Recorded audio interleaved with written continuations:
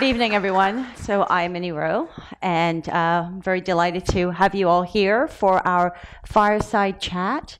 Great. With Jihoon Rim. As Tom just mentioned, he was the executive advisor and the former CEO of Kakao from 2015 to 2018. His appointment at 34 years old made him the youngest CEO among all of Korea's top 500 companies, so quite a feat.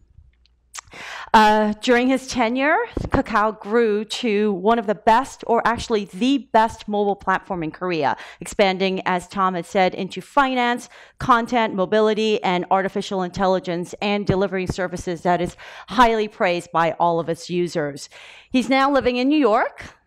And hot off the presses, he was just named as the executive in residence at NYU Stern School of Business. He's also an adjunct professor teaching a course called Managing a High-Tech Company, the CEO Perspective, of which he knows a lot about. So judging by our audience, it looks like many of you probably are very familiar with Kakao Talk to communicate with your friends here. Sorry, excuse me, my K-Talk keeps on going. Oh, goodness. All right. That's the power of Kakao Talk. This will be a good time to remind all of you to silence your phones, please. No more Kakao Talk for the rest of our time here. That includes you, Jihoon. So let's get going. Mm-hmm. Let's start from the beginning. So what I just mentioned, in the US, I think that most of us know Kakao just for our messenger app, that cute little sound that you just heard. But Kakao is so much more than just that messenger app in Korea. True. Can you explain to us the breadth of Kakao in Korea and how much of that you were responsible for in your tenure? Okay. I think I have to ask the audience, how many of you have the Korean version of Kakao Talk? Okay, 1/3. So for those who don't have the Korean version, I think I have to explain it a little bit more. It's not just the messenger. I'll bring up some numbers. So Kakao is a big tech company valued around $10 billion US, have more than 5,000 employees.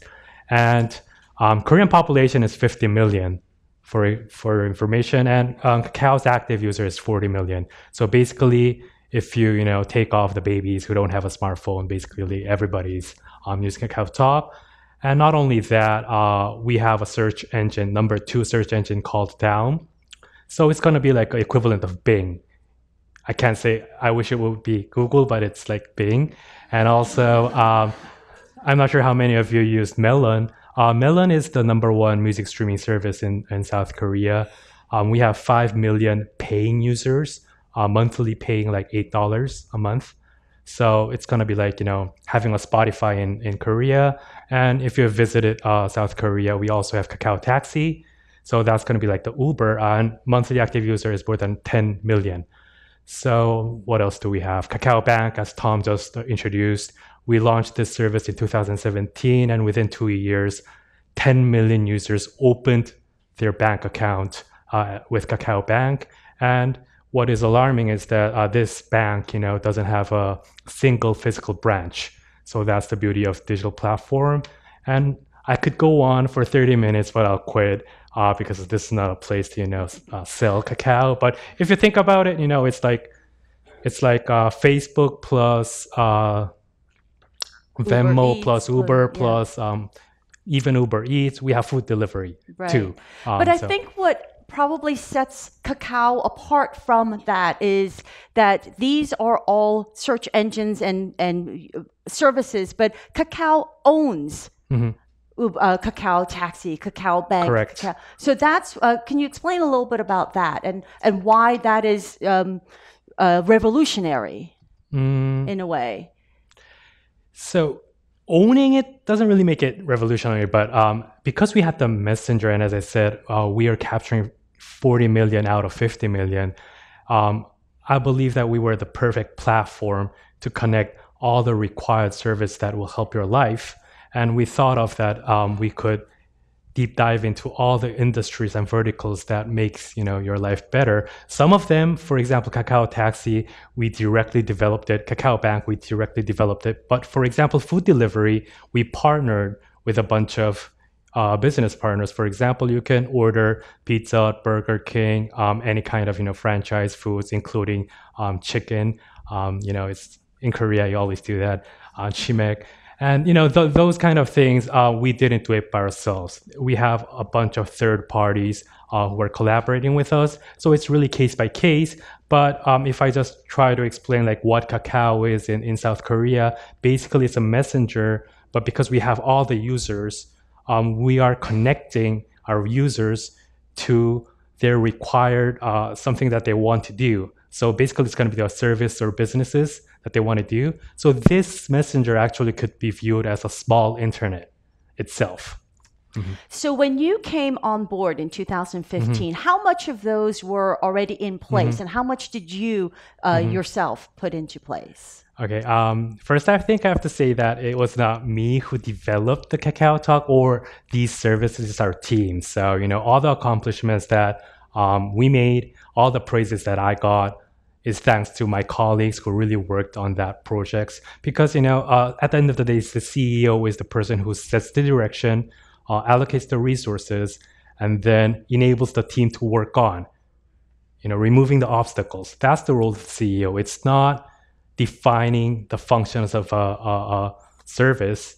It's making things happen. So actually all of those were done by my wonderful colleagues.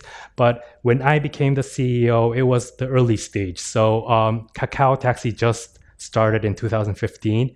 That was not my job, but still, a lot of, putting a lot of effort in content, Kakao Games and Kakao Pages, which is a manga service. And also we acquired Melon in early 2016. So yeah, that was a big bet because it was valued around $1.8 billion.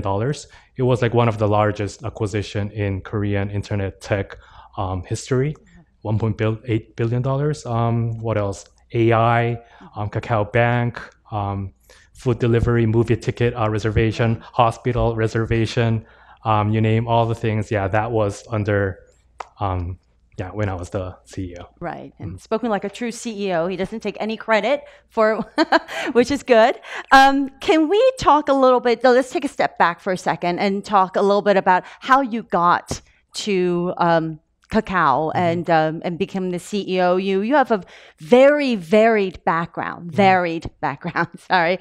You have experience in technology, consulting, entrepreneurism, engineering. You have a degree from KAIST, which we all know is the preeminent, for those of you who don't know here, is a preeminent scientific institution in Korea.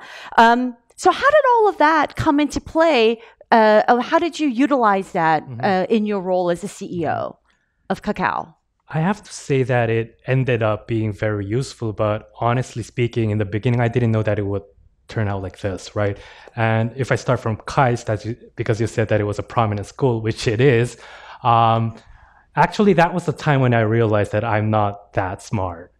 Because I thought, when I was in middle school and high school, I thought I was very smart, but after going to KAIST, I realized that I'm not the smartest among the students. And that was the reason that actually I kind of changed my dream from becoming a scientist or engineer to like a business person. So I was majoring in computer science, and then from my junior year, I changed to industrial engineering, which is a little bit more close to business. But it was a great experience because it made me humble. Seriously, there were so many smart people, much smarter than I am, and that was a good experience. Every time I lead, that made me, bring in the best people who are smarter than I am. So that was a great experience. And then I have to talk a little bit about consulting. All my experiences were not planned ahead. It just kind of happened. And I didn't really have a grand plan, honestly speaking. When it comes to Boston Consulting Group, I just thought that it would be nice to go to like McKinsey, BCG, or Bain. If I get into one of those three, I'll just go because at that time, it was a cool thing to do. So I just got the offer and went, and then I realized that this is not the thing that I would like to do. So I quit within 10 months. After 10 months, I just quit. And then venture capital, I've been a venture capitalist for 10 years. But the irony is that when I was at college, I didn't even know the term venture capitalist. So I didn't even know there was like a vocation called venture capitalist. After quitting Boston Consulting Group, one of my friends kind of told me about this position, and then I met some people, and then suddenly I got hired. And then that turned out to be, my thing, because if you really think about venture capital, it's that meeting a lot of people, which I love, and then it's dealing about tech, which I love. So basically it was doing my hobby, and then I'm getting paid. So that's the reason I think that I was able to do okay. Actually, I was pretty good. I was pretty good. And yeah, that was how I kind of became successful and famous. And in 2012, as you know, I founded my own venture capital. And then it kind of turned out to be well. Then all of a sudden in 2015, the board of Kakao approached me and asked if I could become the CEO of Kakao. And becoming a CEO of Kakao was never on my plan because, if you think about it, I built a venture capital. I was the founder and CEO. It was doing very well. There was no reason for me to do something else, right? So I thought I would become a venture capitalist for 20 years, 30 years, but I got the offer and then I thought about it. And then again, I thought it would be a good opportunity for me to, Wow. do something new. There's never a straight path. No. Yeah. And Even here, I just came to New York. It's not that I got an offer from NYU Stern and came to New York. I came to New York and I was, having fun spending time. And, some people kind of introduced me to a lot of people. And then a professor at NYU Stern met me and he kind of really liked me. And then he strongly pushed me to teach a course. And that's how I got involved at NYU Stern from this spring semester. And kind of, the school liked me again. And then I expanded my role as an executive in residence from this September. So I'm spending more time at school. And we're going to talk a little bit more about the whole networking aspect and the importance of broadening your horizons and you never know where your opportunities are going to come from.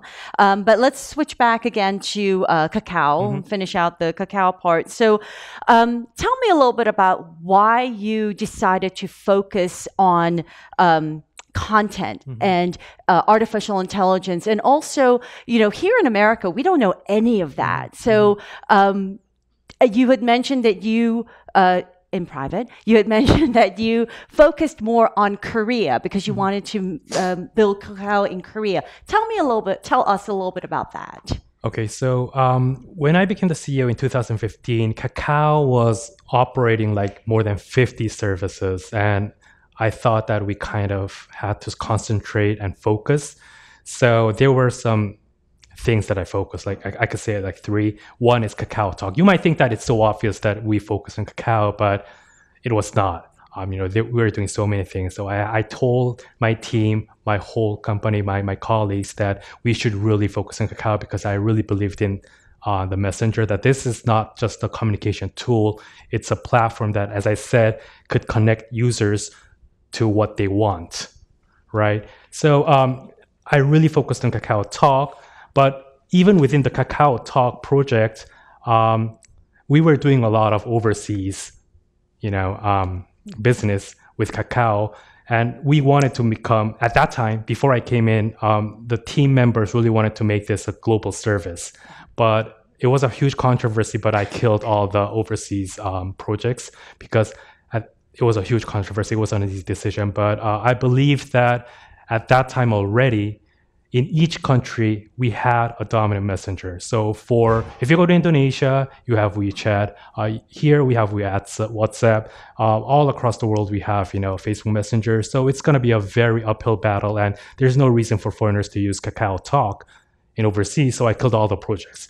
And I really focused on Kakao Talk. That's one thing. And I really focused on content, which was, again, very controversial because basically Kakao is a tech company. And a lot of people were saying that content business is different. It has a lot of more fluctuation and it's a little bit hard to predict. But I was telling them, and I had a feeling that, if you really want to go to global, it's going to be difficult to go with a utility, a messenger. But Korea is very good in content. You have to go with something that you're very good at. Your home country is very strong. So if you think about it, it's K-pop, K-dramas and beauty and game and, manga, comics. So that's the reason we hugely invested. We created funds, invested in a lot of developers and individual artists. And Kakao Game was turned out to become pretty successful around the globe. Also Kakao Page, which is serving mobile manga service, comic book service, became a huge success in Korea and also in Japan. And Melon was also the same logic. We're investing hugely in content. This could be the global thing, not the messenger. And the last part, as you said, is AI. Mm-hmm. And of course, when it comes to AI, we always think that AI is some monster that it's going to kill us and take off all our jobs. But from my perspective, it was two things. One is that all our service could be better facilitated by AI. So if you think about it, it's, content recommendation, ad matching systems, like taxi matching systems, all can be much better by AI. So that was one part thing. And the second part is that, as I said, I believe that a Kakao Talk is like a platform connecting users to a lot of business partners.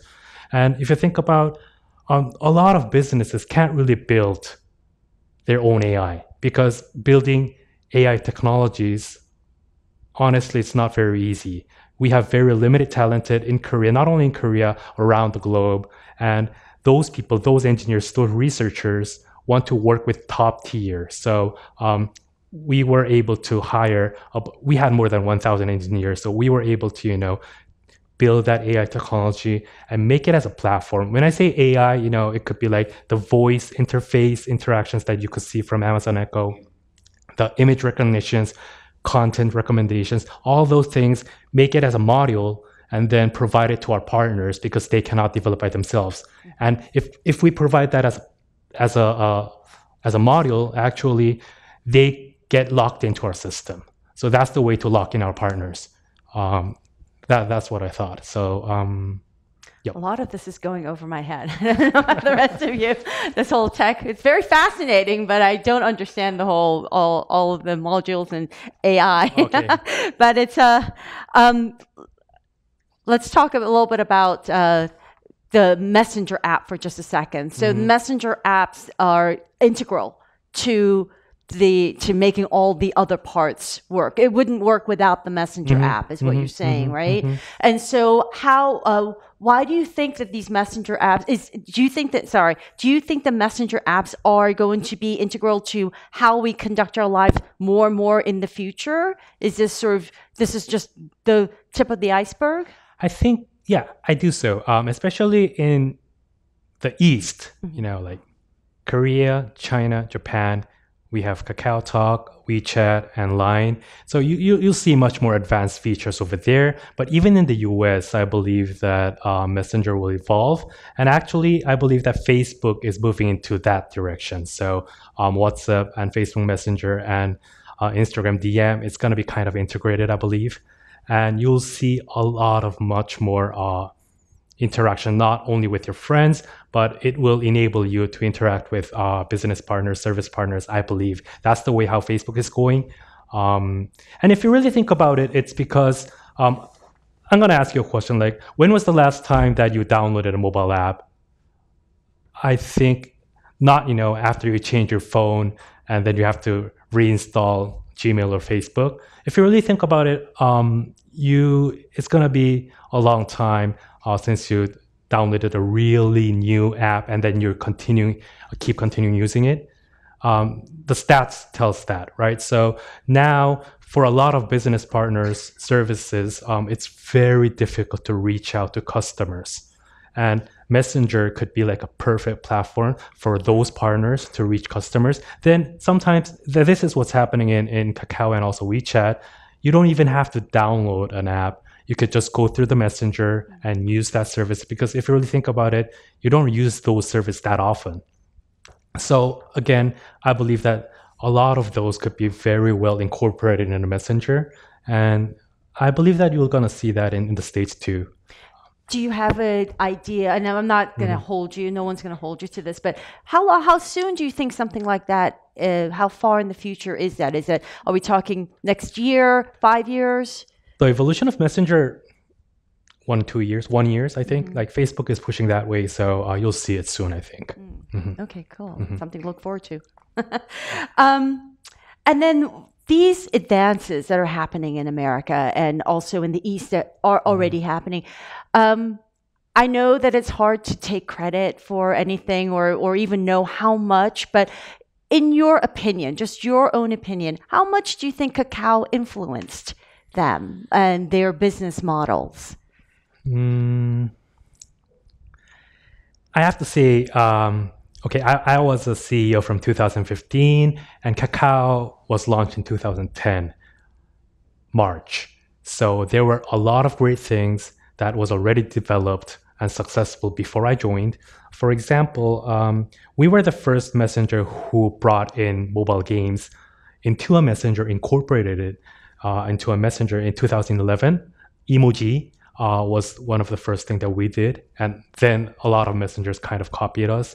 And what we're proud about emojis, for example, is that the quality is much better, of course. You see ours and you see like others, right? It's different. And the reason why it's different is because we didn't develop and we didn't create the emojis. We made an ecosystem. So basically, the people, the artists, the designers, individuals are kind of creating that emoji and selling it to users. That's the reason you buy it for $2, right? And some successful designers earn like $1 million US. Like one single person earned like $1 million by selling emojis. It's a huge ecosystem. Those kind of things we're very proud of. We were like the first messenger that enabled commerce through Messenger. So if you have the Korean version of Kakao Talk, you could send Starbucks latte to your friends, right? The coupon. And also, which is astonishing, is that you could even send physical goods. And I think this was brilliant because the key, it was like tweaking the business process, is that the receiver types in the address. So it doesn't, feel creepy. I just send something to you, and then if you want to accept it, you accept it, and you type in your address. So that tweak enabled a huge growth. So there were so many innovative business, models from the beginning, and then, as said, Kakao Bank and many other things that, we were praised within the industry. I think, we're pretty proud about what we've done. And nowadays, honestly, but in the industry, WeChat is doing great. If there's anybody who's studying or working in internet or mobile or tech industry, take a look at Tencent and WeChat. You'll learn a lot. They're doing great. So what would be the one thing, or maybe 3 or 5, that you are most proud of during your tenure? I think I have to say that I completed the mission because when I was appointed as the CEO of Kakao, actually at that time, it was in kind of a crisis mode. 2015, second quarter, the company was, facing decreasing in revenue and also operating profit, which is very rare in internet space. Normally, you're expecting double-digit growth, and at that time, the company was going down. That was the reason the board decided to change the CEO, and I jumped in. And during my term, again, all the work was done by my colleagues, and we made it. The revenue doubled, the operating profit doubled, and the stock price almost doubled. So I can say that we kind of completed the mission that we were given. That thing I have to say that I'm most proud of, because if you're a CEO, you have to do your job. It doesn't matter if you're nice or, how can I say, if you had good intentions. You have to be successful. If you don't grow your company, if you don't make your product successful, your employees will suffer. Think about it.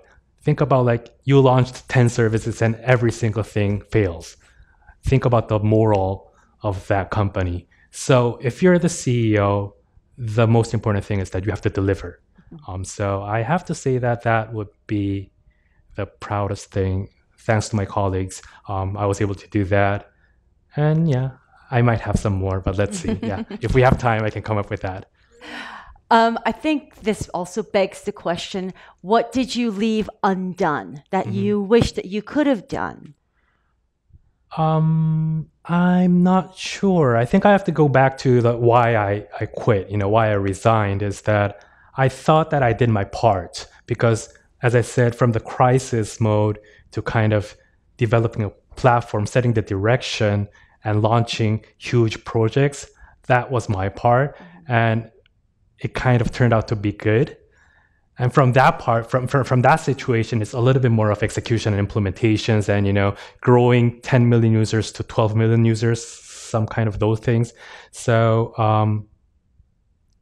I don't regret, like that I couldn't finish something. I just felt that, this is the part that I've done successfully, and I'm happy to, give my baton to my next co-CEOs. You came in, you saw, you conquered, you left.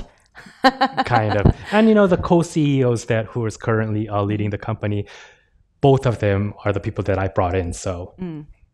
Okay. Let's talk a little bit about KQ, the venture capital business that you started in 2012. And I want to talk about it more in terms of the entrepreneurship, because how many of you are entrepreneurs in this room? Can you raise hands? Anyone have their own business? Not a whole lot. Anyone interested in starting a business? Everybody's got a business, right? Okay, everyone wants to start a business. I want to start a business. I just don't know how. Don't. Oh, don't. Okay. Well, that begs my next question. But I'm sure that you probably can relate to a lot of us, right? I mean, business is business, right? Tell me a little bit about what the biggest challenge is. Why do you say don't? What is the biggest challenge about it? Tough. It's much more tougher than you could imagine. And all the business plans never happens. I never saw a company that really follows the business plan. That's one thing. Actually, the part that is even worse is that dealing with people. It's always difficult. Especially, I can see most of you are pretty young. When I started KQ Ventures, I was 31. And of course, again, I was the youngest venture capital CEO in Korea. I had a very difficult time recruiting people because those, highly professional, very talented investment professionals didn't want to work for me because I'm less experienced. It might look bad for them. So when I began, I had to start with some very talented young people who never had investment experiences. So that was pretty difficult. And once we kind of, built our presence and became a little bit successful, from that time I was able to bring in senior people from the industry. Then you face another issue, which is you had your current loyal early employees or co-founders, and then they were very great. But then you're bringing in some senior people who are a little bit more experienced and competent. And then you have this kind of conflict. This is very difficult to resolve. And it's not only me. I see this pattern in almost every successful startups. And it's most of the time, you never have like a right answer, but most of the time, the more experienced and competent person has to take the role rather than, the early member, unless that person really grows fast. So that, transition is never easy and it's not a pleasant experience. So whenever you're doing a startup, if you become successful, you'll experience it. So doing a startup itself, if you really think about it, the things doesn't really happen as you expected. You always deal with people. And if you're a CEO or founder, you have to make tough decisions. Do you think firing a person would be pleasant? It's never a pleasant experience, but sometimes you have to do it.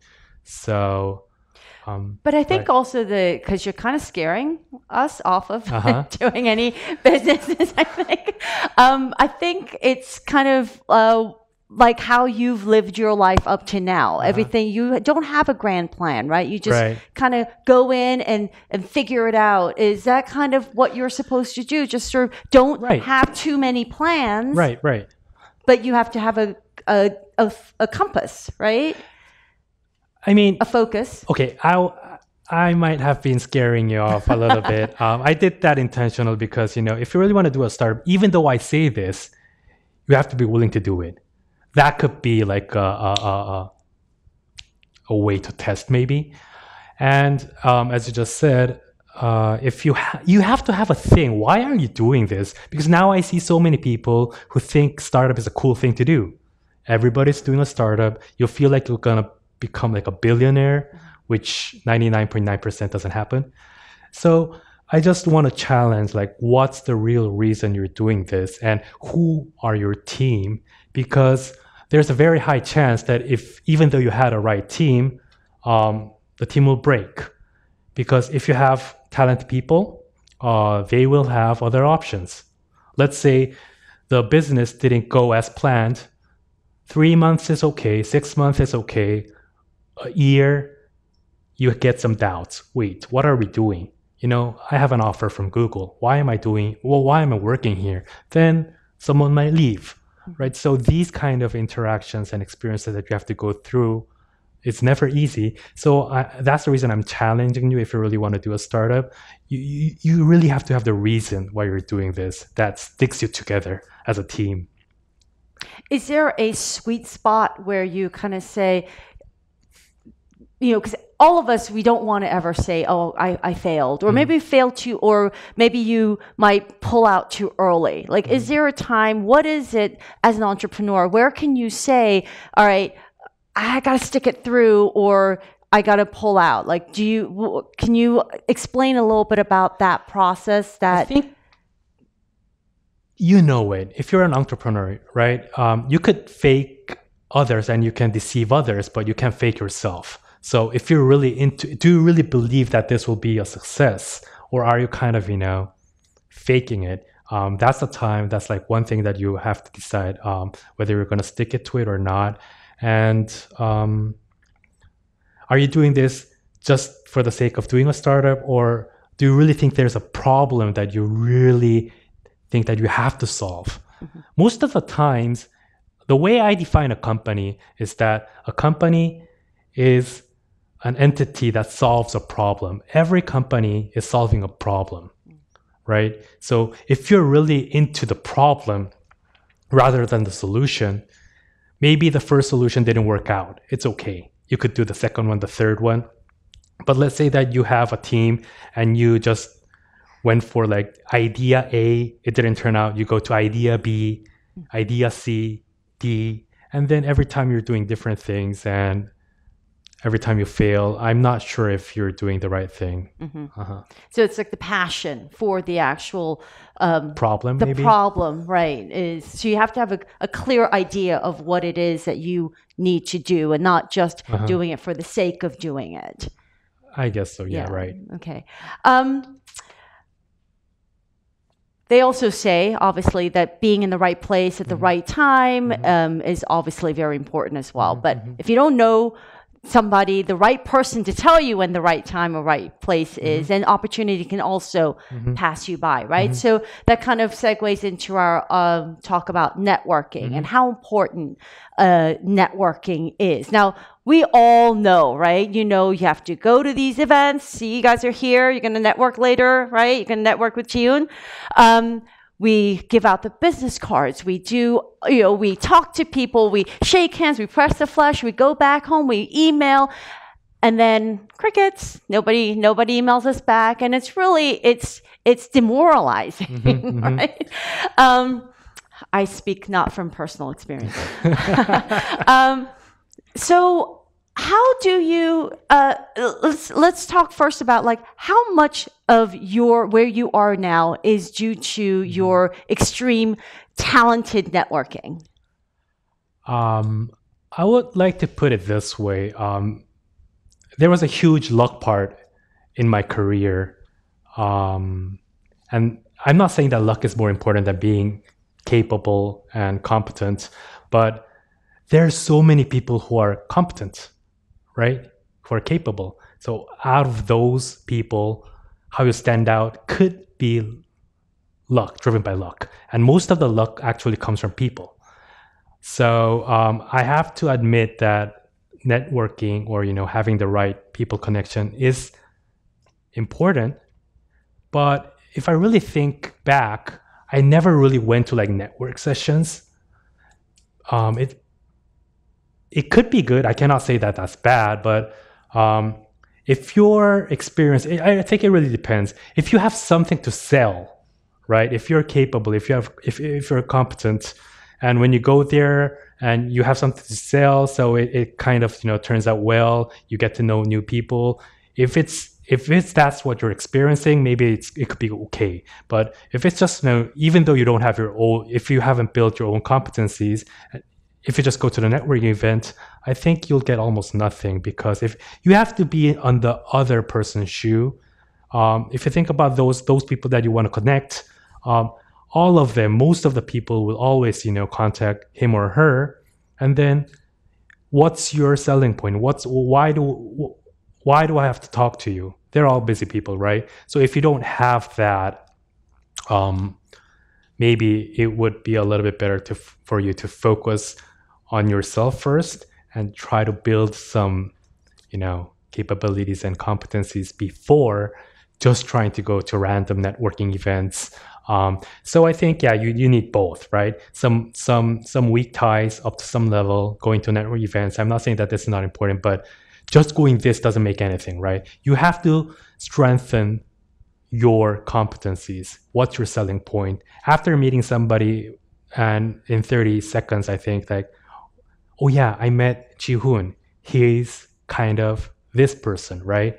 You have to have that kind of selling point. And if you have not made it yet, look at it and try to put your strength in front of it rather than, cover your weakness. That's always the best way, I believe. Right. We talk a lot about the elevator pitch, right? Like that. If you met somebody in the elevator, how are you going to wow them in 30 seconds or less? But if somebody who everybody here wants to network with, just coming up to you and saying, "Hi, Jihoon, I really admire you, and I want to get into business, but I just wanted to meet you." That's not enough. You're saying I don't think so. that won't make you remember me. Not really. What will make you remember me? There are going to be so many other people who say the same thing, right? So tell me what will make you remember me. I don't know. Then I have to be responsible.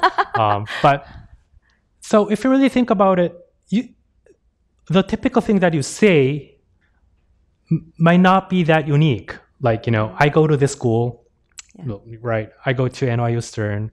That's where I teach. So NYU Stern, Columbia, like whatever school you're studying.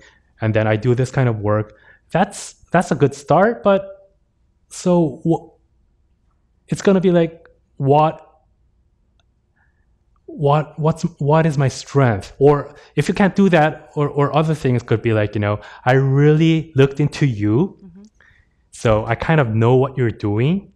I think I can help you, whatever it is, right? So I might be the right person to help you out. That could be like, well, wait, this person kind of, really looked into me, and he or she really knows me, right? And he or she is willing to kind of volunteer or work for me. That could be slightly different. Doing your research into the person. Right. But again, it's, bringing something to the table. You can't just say and come to, "Hi, I'm Jihoon. I admire you. Could you please?"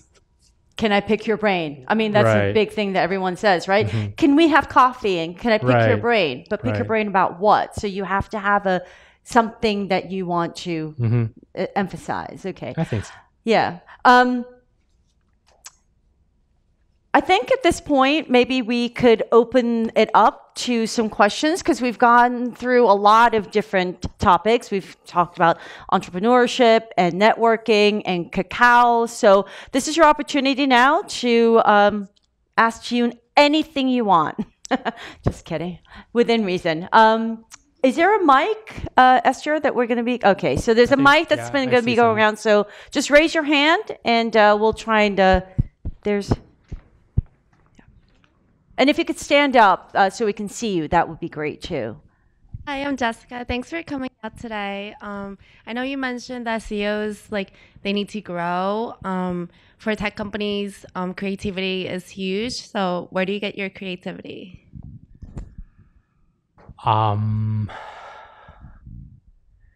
Creativity might not be the right word that you want to pursue, because I'm a little bit against to that word, because it kind of feels that you have to have it from the beginning. Whereas leading a company, being successful, whatever you're doing, doesn't really have to be given. And sometimes it doesn't really have to do something with creativity. If you're really into the problem again, and if you really think it 24/7, you'll see some solutions out of the box. And it doesn't only have to be you. You could talk to a lot of people, and it can use a lot of brains, right? And if you kind of integrated that and come up with an integrated solution, that could result into a creative solution. The reason I was saying that, I don't really like that word is because it's just like, it feels me like it's a talent, right? There are some creative people, there are some non-creative people. So these people are, gifted. I don't think that to become a successful manager, executive, or CEO, you have to be extremely creative. I don't think so. I'm not speaking for designers or those people. That's different area. I don't know very well, but becoming a leader, I don't think that that's a must to have.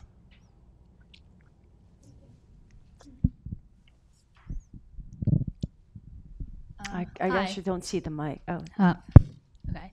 hello. Hi. This is kind of a specific question. I don't know, you might have the answer to that, but you compared Kakao Talk to Facebook in America in its reach, and it's really focused on Messenger app.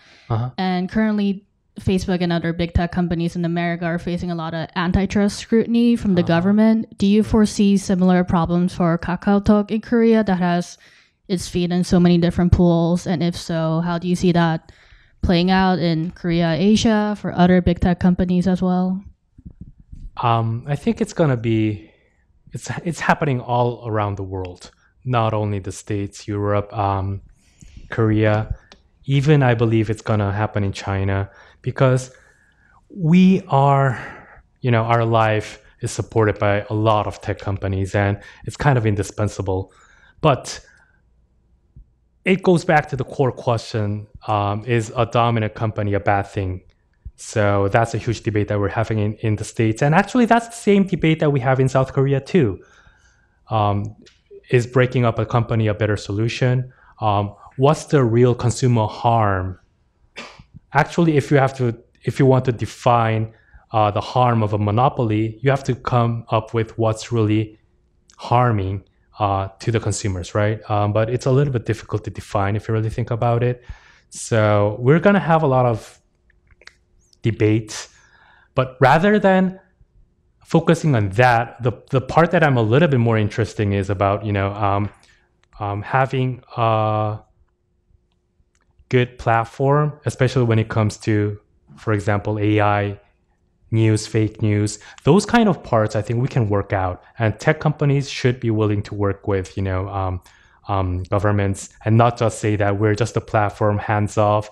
I never uploaded anything. It's all the users. I don't have to, check whether this is legit or not. Thanks to the technology and AI, we can find patterns and, look at the source. And there are many things that we can do. So making this whole technology space and internet space more safe, I think that's a good conversation to have. All the data that technology companies are having, I think those are legit points. So tech companies should be more responsible. Those are good discussions, I think. When it comes to monopoly, those are like the economists area.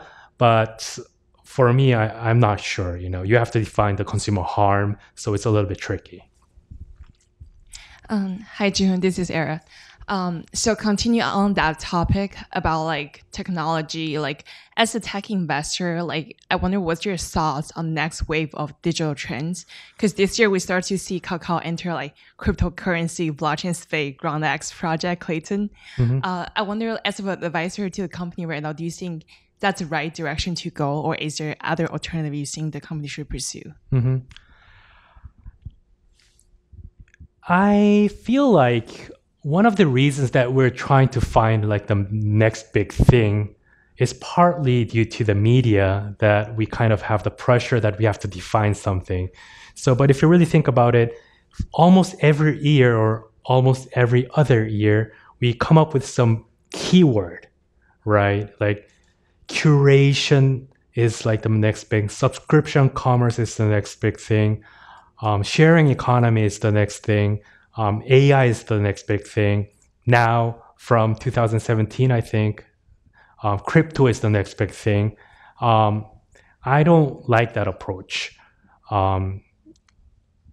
If you really think about it, again, all the companies are solving some problems of a customers, of a user, and those things are kind of a tool.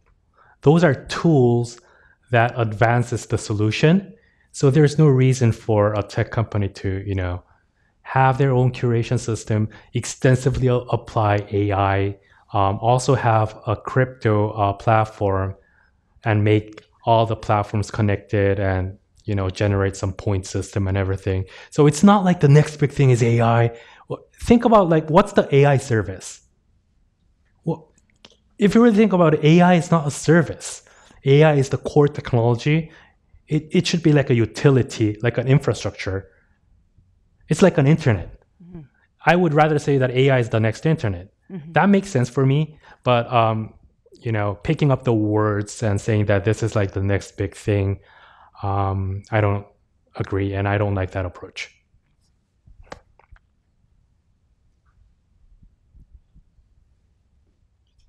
Anyone? Yeah, you pick. Anyone? There's a lot. When you're operating venture capital, did you have any investment discipline? And also, it would be really great if you could share a couple key life learning lessons that you could share with us. That would be really great. Thank you. First, when it comes to venture capital, and especially if you're investing early stage, you have to admit that it's very difficult to predict the success of a company. You might think that you know which one will succeed, but honestly speaking, I didn't know. So it's placing a lot of bets to the most plausible ones. And even though we do that, out of 10 companies, 5 totally fail. So they just go out of business. Like 2, 3 become okay.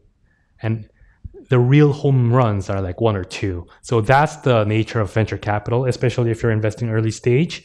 So, and again, going back to the talk that I mentioned, like how difficult doing a startup is, I never try to invest by just seeing a presentation, because you could deliver a perfect presentation, like 30-minute presentation. If you think about it, how many times do you think that entrepreneur practiced that?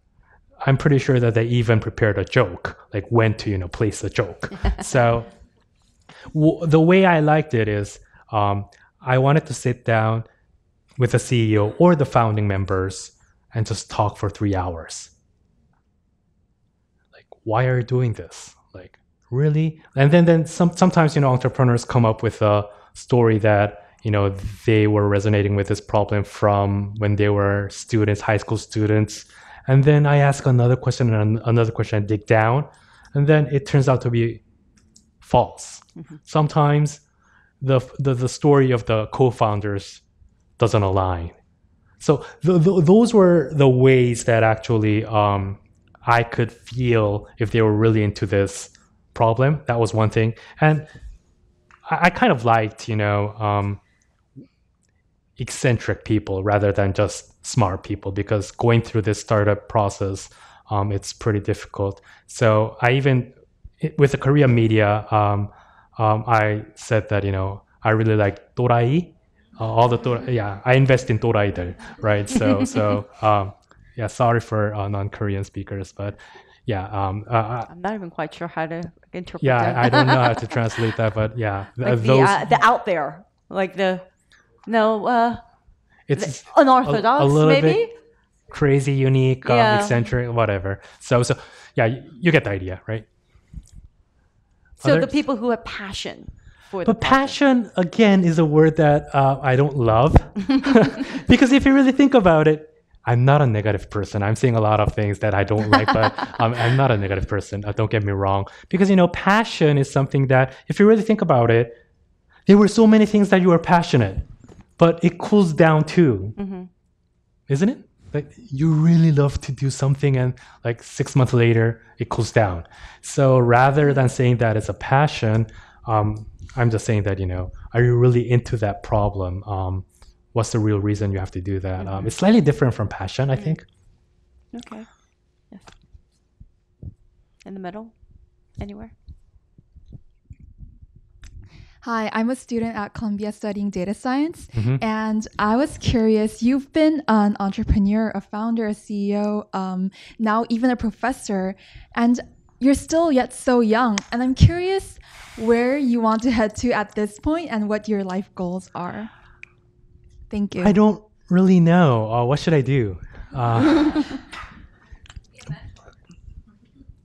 I am kind of, but the thing is, like, this unpredictability, I kind of enjoy it. When I was quitting Kakao, I never thought that I would live in New York, as I said. I just came here, to have fun, and all of a sudden, I'm teaching at NYU Stern. So I don't really know what I'll do, but every time, if you think about it, I was working on Naver, a tech company, and then became a consultant, a venture capitalist, and running a huge, big company and teaching now. I think these kind of change keeps me more engaged and focused, actually. And if I was doing the same job for like 10 years, 20 years, I think I'm pretty sure that I would lose the passion, right? And one beauty of living in New York, it's my first time living in the States. So I just wanted to live here, right? I just wanted to learn how, things happen here, how things operate, because there's so many great things in the US. So I'm learning so many things. It's fun, new things, new challenges. Even though I was a pretty famous CEO in South Korea, here, a lot of people say that, South Korea? Really? Yeah, still, I have to admit, right? So, but those challenges I enjoy because I have an opportunity to prove them wrong, right? So it's fun.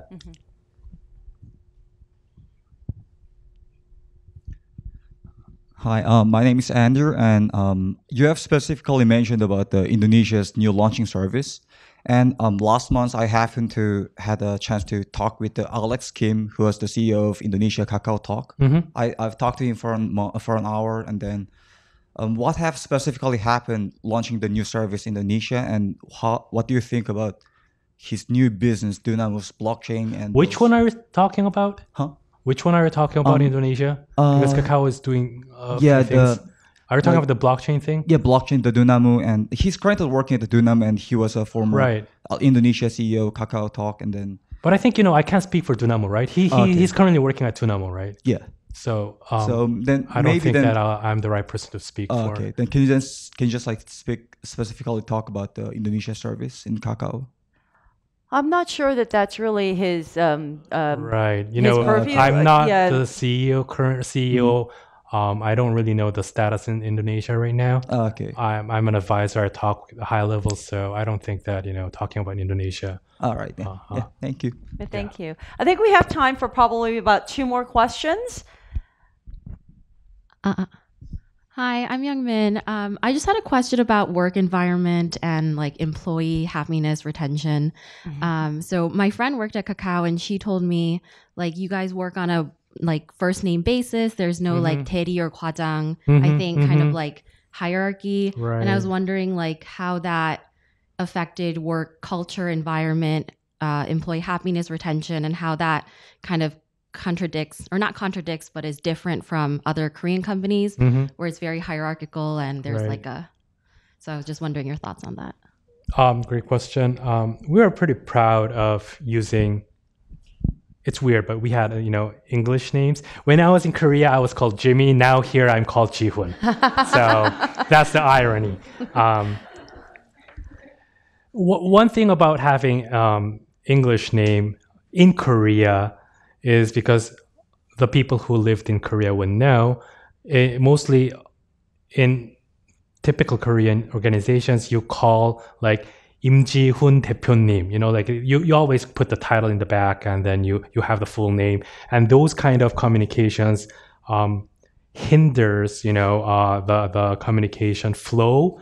And which makes worse is that, you have the different languages, right? Some respectful language that you speak to your higher person or older person, and you have, the common language, 반말 존댓말, right? So those kind of things makes the work very inefficient. So we took all those off and we said that you have to call from the first name basis, nothing attached, and then everybody has to speak, 존댓말. It has to be one way, one language, not like mixing up, because if you have those separate things, you're bringing in more complexity, because if you're younger, if you're, lower ranked, it's much more difficult, harder for you to speak out.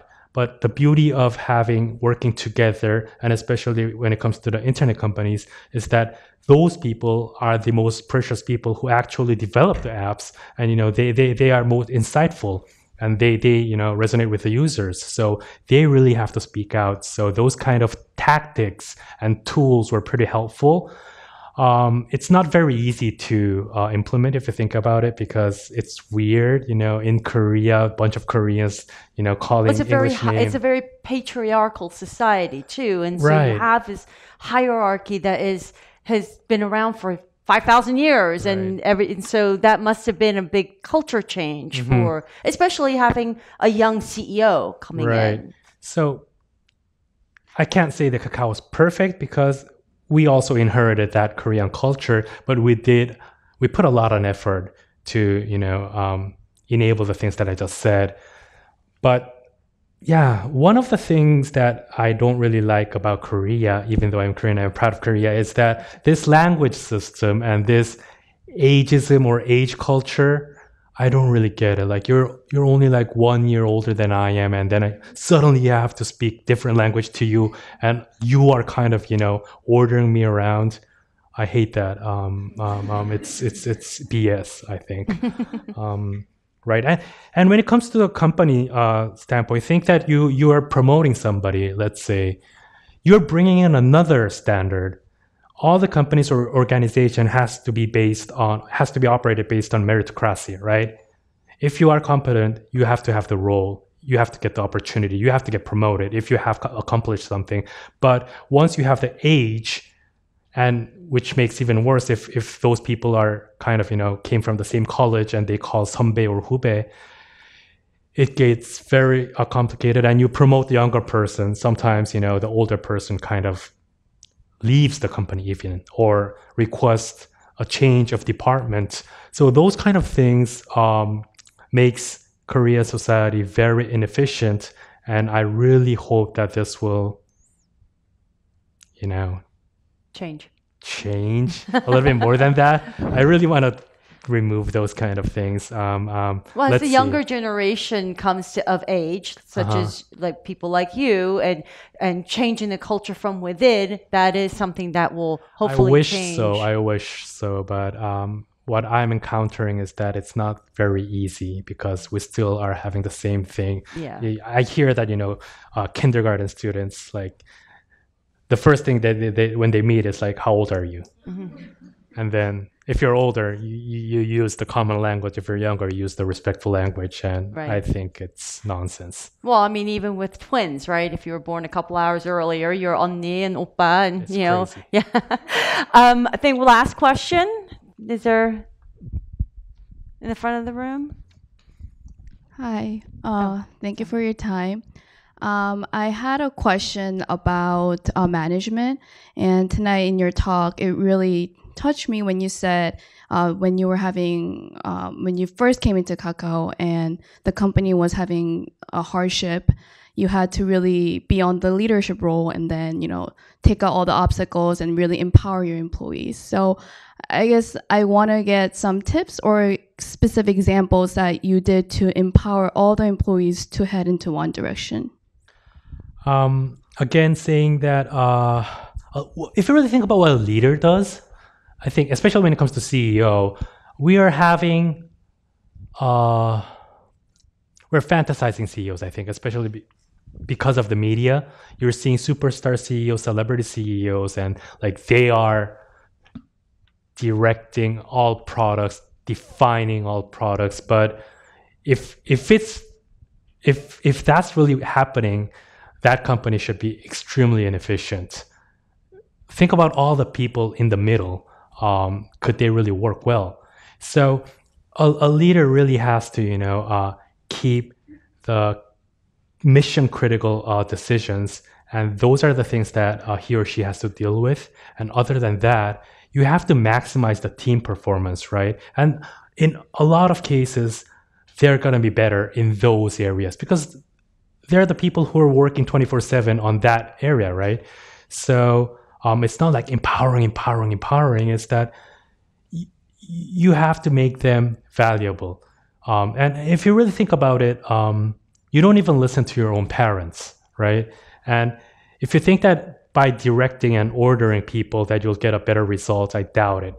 You really have to make them feel that they're really owning the decision. So sometimes, even though you're making a decision, you don't explicitly show it. That's like a small tactic that actually you're pulling some strings, but it's an invisible string. They feel like they're making all the decisions. But sometimes when you see that it's not going to the direction that you want, then you slightly, pull the string and say that, have you ever thought about this way, right? Rather than saying that you do A, B, C up to next week, bring it. And then they'll just do up to that level. There's no reason for them to do more, right? But if you slightly change the method and, question a lot and have you ever thought about this way? Does this make sense? What about, you think about it, let's talk it next week. Then that person is really doing it, even though you know that you want to go that direction. So these kind of things, empowering, right? It's not doing something for them. It's doing something for you, right? Because if you don't make them outperform, you'll not, get the result. Thanks to them, at the end of the day, actually, that's the reason I was, saying many times that I really thank my colleagues is thanks to all of them, I'm getting all the credit. I'm getting, praised, right? I get like CEO awards. But if you really think about it, those were the people who really worked hard. That doesn't mean that I didn't work hard, but it's a different way, right? It's a different work. So we're all human. So even though you're a student, you do a group assignment, oh, this person, this guy isn't really working, right? Then you get a little bit pissed. And then you also don't do your best, right? That's human. It's saying the same thing applies in companies. So you have to, make them bring their best of themselves. That's the key point of leadership, I believe. All right. Great questions. Really amazing. Is it already an hour and 30? Yeah, I flew by, right? We have about just enough time for some parting words of wisdom from you. Is there anything that we didn't cover tonight that you would like to impart to our audience members? There were some comments that it might sound a little bit negative, especially, for example, like startups. That was done on purpose.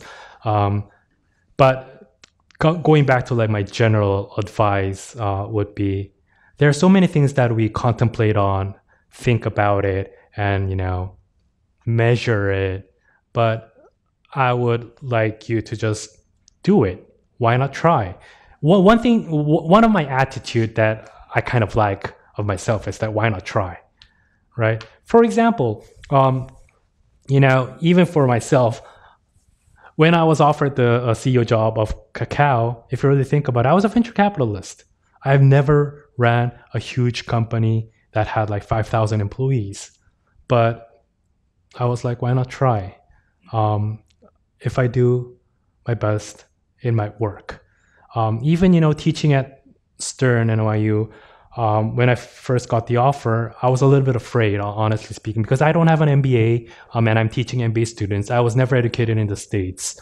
I heard that students here are very passionate, aggressive sometimes. So I was like, wait, what if they don't value my experience from Korea? I was a little bit afraid, but I was like, okay, why not try? Like it's a good way to learn academic system here and also US, as I said. So all these kind of things, if you really think about it, you don't lose that much.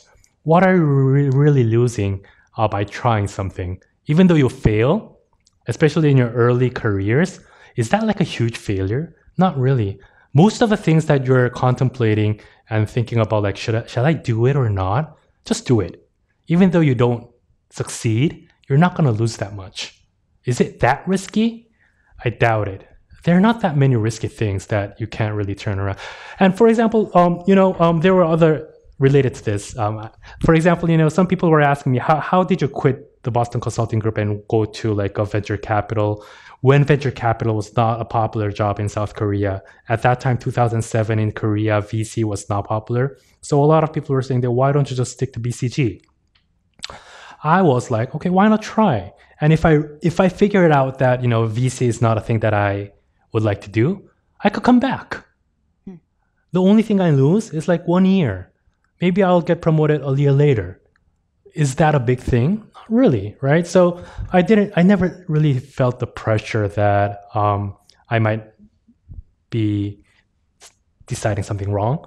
So having that kind of, attitude really helped me out, I think. Well, you've certainly had enough jobs and lived so many lifetimes. Jumped around, yeah, right?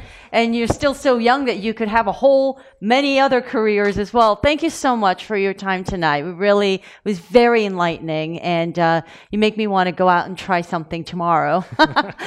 Thank you for having me. Thank you all for being a great audience and for all of your wonderful questions. Thank you.